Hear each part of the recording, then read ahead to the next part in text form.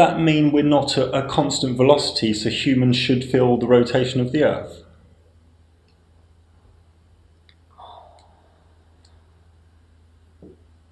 That is interesting. It's an interesting one. Yes. If you're on the edge of this sphere, like a human being, you would surely be experiencing deceleration and acceleration. Exactly. How does astrophysics at your level explain that?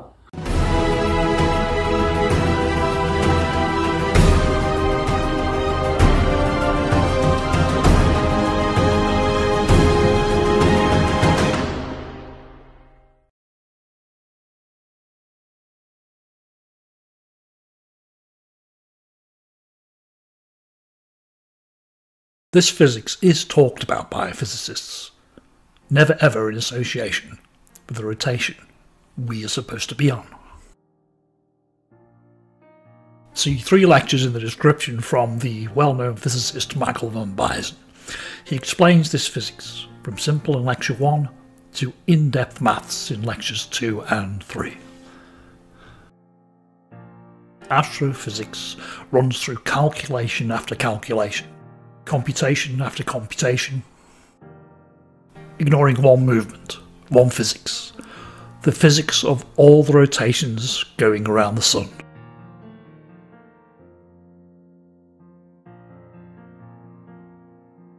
At the equator, you are revolving around with Earth at 1,000 miles an hour.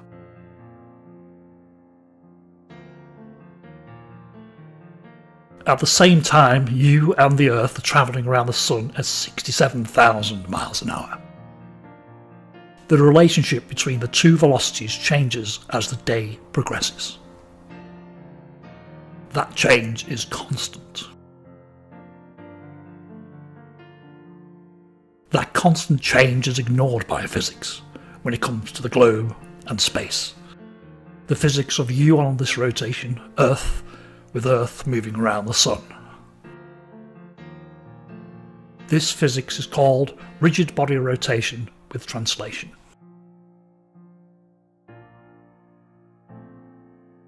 First vector, 67,000 miles per hour around the Sun. Vector 2, 1,000 miles per hour as Earth revolves. Resultant vector, adding the 2 vectors. Repeat for all 4 positions in 24 hours.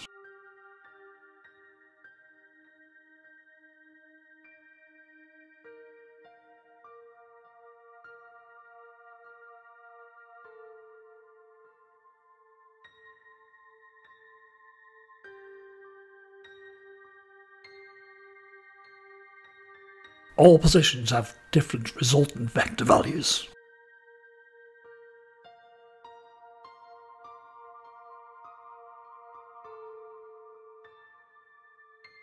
At the top it's midday, at the bottom it's midnight. A massive difference in velocities.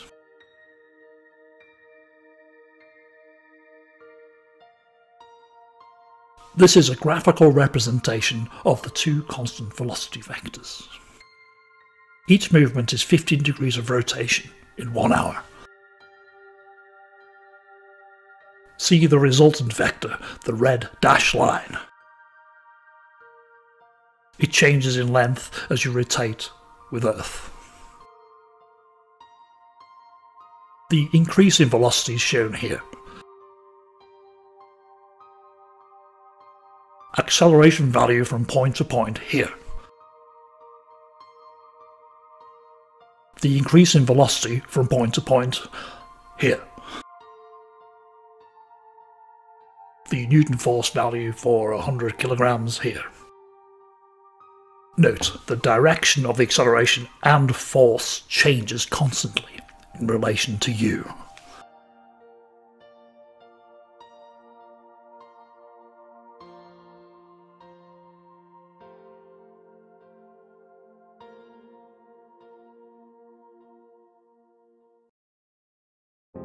It's self-evident that this physics is taking place.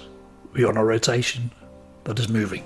Go and search for any report, article, calculations that takes account of this physics in relation to you rotating on a globe that is moving around the Sun. that shows this change in velocity and describes in any way how it is countered by any force. I don't think you will find one. I've looked. It's not just about acceleration. It's the forces in play, newtons, on a mass of 100 kilograms. Using vector addition, we will first work out the acceleration between 4 points. 2 for 1 hour or 15-degree section. We will then calculate the acceleration between the 2 points. Section from 5 till 6 in the morning, and a section from 1700 till 1800 hours. Then add the gravity vectors. First calculation, resultant velocity at this point, 67,000 mph vector and 1,000 mph vector addition. Using the triangle calculator in the description, put the angle 105 degrees in, then 67000 and 1000. We then get our resultant velocity value. Repeat for the next position.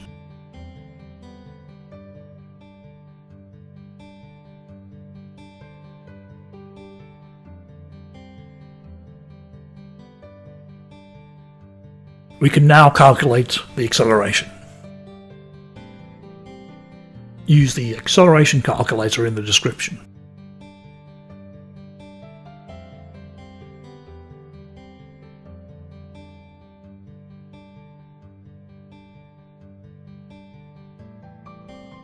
Then find the force value on 100 kilograms. Use the force calculator in the description to get the Newton value.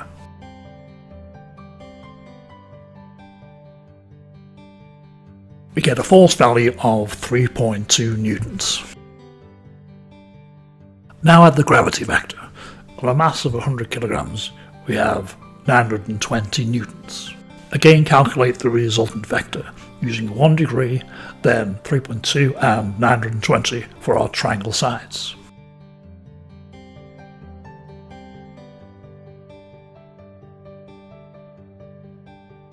We have a reduction in force of 3.199 newtons from gravity at 920 newtons due to acceleration.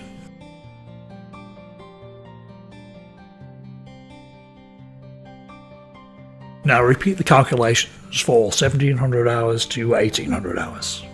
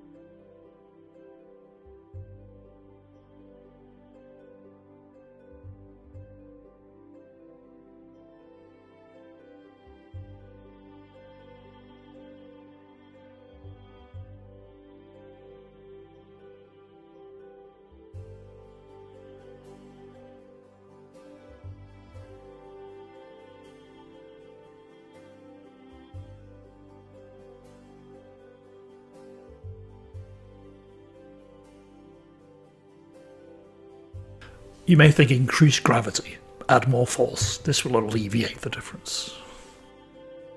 We increase gravity to 1920 newtons. Use the triangle calculator as before, you get 1916.8 newtons. No difference, or very little. We have our calculations. Imagine what this force would do to the trillions of tons of water covering over 70% of the globe. We will look at what happens to a mass of 100 kilograms on a scale as it rotates around the equator. With a force of gravity of 920 newtons on a mass of 100 kilograms at this point, on a scale it will show 100,000 grams. At this point on a scale it will show 100,326 grams. gravity at 920 newtons, then add 3.2 newtons for the acceleration in this direction. At this point on a scale it will show 99,674 grams. 920 newtons gravity, less 3.2 newtons. This is a change of more than 652 grams, measured mass over one rotation. What other forces are in play, other than gravity? Centripetal acceleration, Sun's gravity,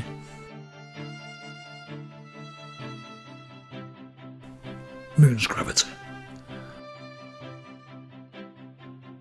To have no difference in measured mass at the 2 points, there must be an equal and opposite force or forces. Centripetal acceleration at the equator is about 0.03 meters per second squared. 0.03 meters per second squared with a 100 kilogram mass, that's 3 newtons. 3 newtons. The 3 newton force is already accounted for when measuring the mass at this point. The force is constant at all points of the rotation.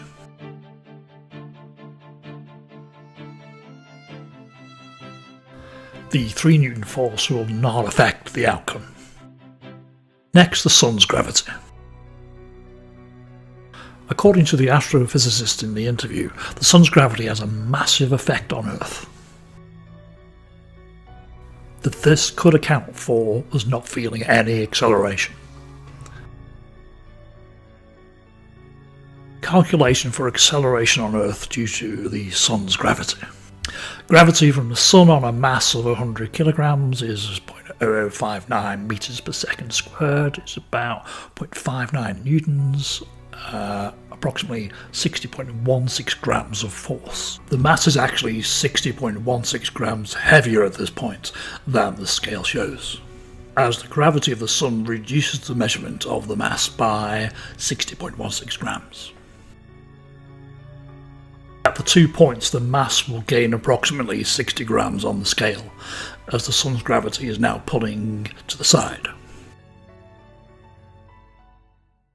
As we're looking at gravity from the Sun, we will have a look at another off-topic problem for the globe, just for a minute. Place the 100 kilograms at this point. With a measured mass of 100 kilograms at this point, including the Sun's gravity, at this point, the measured mass would increase, as the gravity of the Sun is pulling the mass to the ground by approximately 0.5 newtons, or 50 grams, due to the Sun's gravity pulling up at position 1 and down at 2.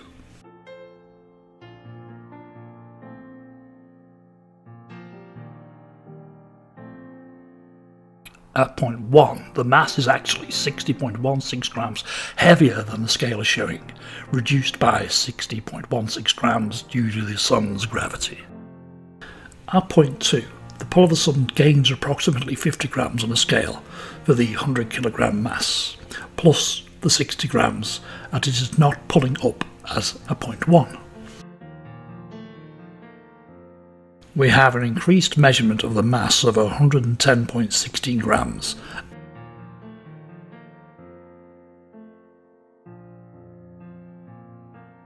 (110.16 grams gain in 12 hours. Is everything heavier at night? Do we have the technology to measure this? Do we see this? Will we see this at almost any point on the globe?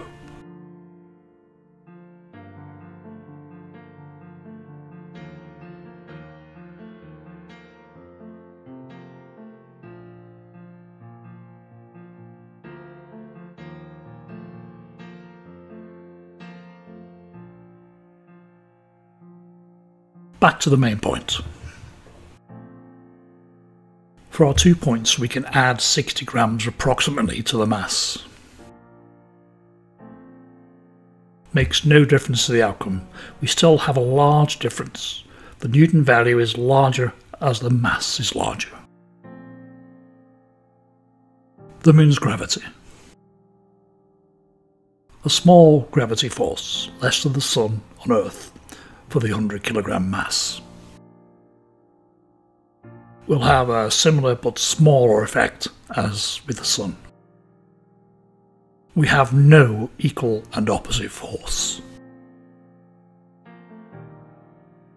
Any force would have to act in a multitude of directions continually, and continually change that amount of force, including for the International Space Station.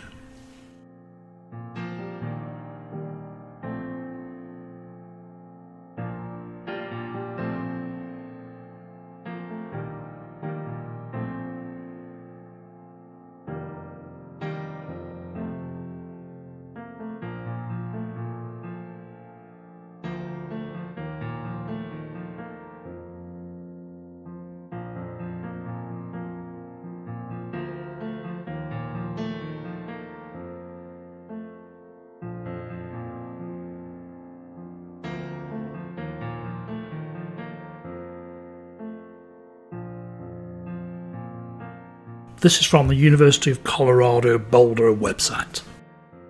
It's a gravity and orbit sim. Have a look, the link is in the description. We're looking at the orbit of the ISS.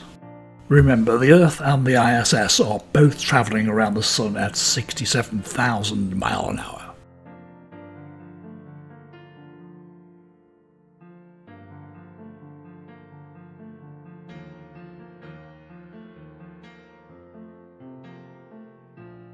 At this point, the ISS is travelling at 67,000 miles per hour with Earth, plus 17,000 miles per hour. Gravity off. The ISS is travelling at 84,000 miles per hour around the Sun.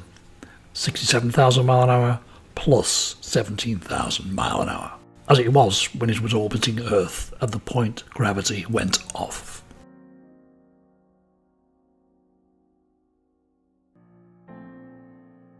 At this point, the ISS is travelling with Earth at 67,000 miles per hour, or less 17,000 miles per hour. Gravity off. The ISS is now travelling at 50,000 miles per hour around the Sun, as it was at the point gravity went off. 67,000 minus 17,000 miles per hour.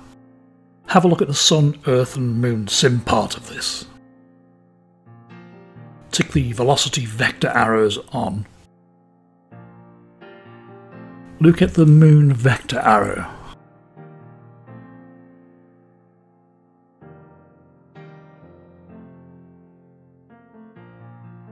I think someone knows about rigid body rotation with translation. Now for a section of the interview with our astrophysicist. It is written in astrophysics that the rotation of the Earth is due to, we can't feel it because of constant velocity. Now, one astrophysics guy I met, he said there are two constant speeds. Let me show you this. Yeah.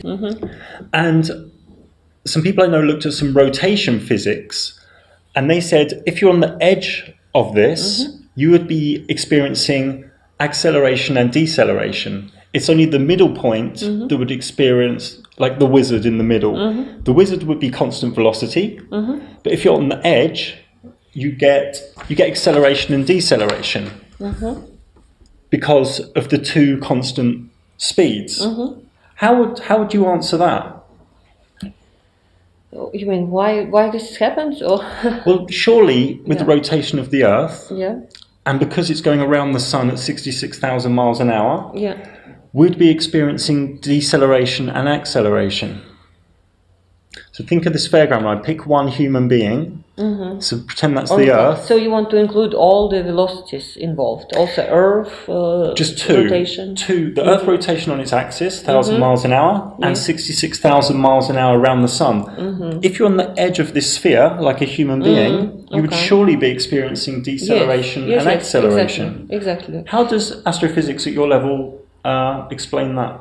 Well, it's gravitational forces. So one gravitational force you have towards the Earth center. So this is gravity of Earth, and that would holds Earth together, and when it rotates, you experience this acceleration on the edge of the Earth and the gravity towards the Earth. But when the Earth goes around the Sun, there is gravitational force towards the center of the Sun. So two gravitational forces produce this effect of acceleration and deceleration combination. Wouldn't that mean we're not at a constant velocity, so humans should feel the rotation of the Earth?